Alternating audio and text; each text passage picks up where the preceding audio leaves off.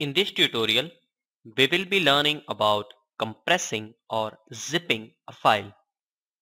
I'm running on Windows operating system and you can follow me on any Windows operating systems you have.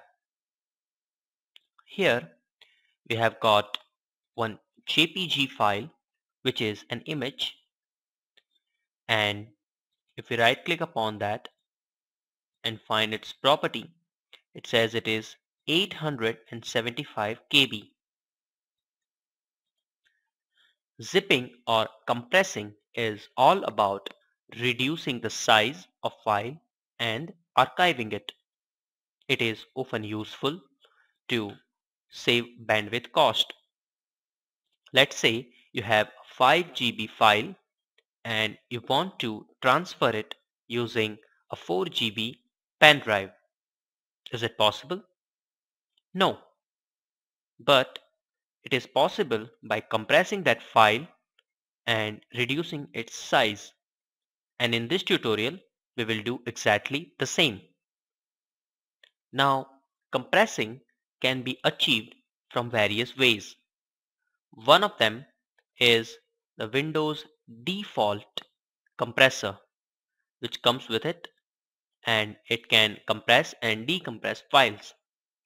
Another is using third-party application. Archiver application can be used if it is installed, and you can compress and decompress any file using that.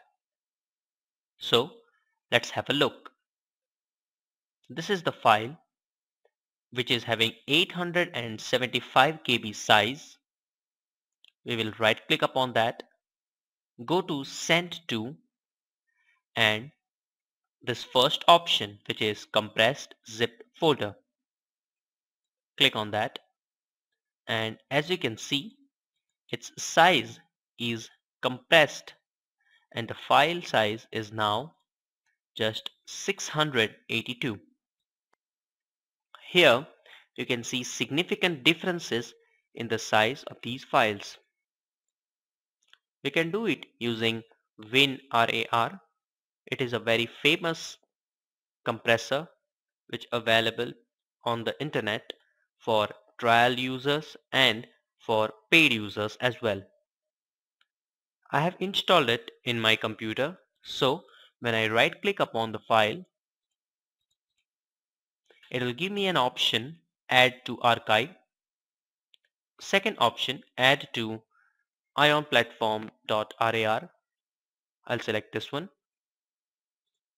and as you can see, it has compressed the file and its size is 680 KB. So this is how we can compress a 870 KB file into a 600 KB file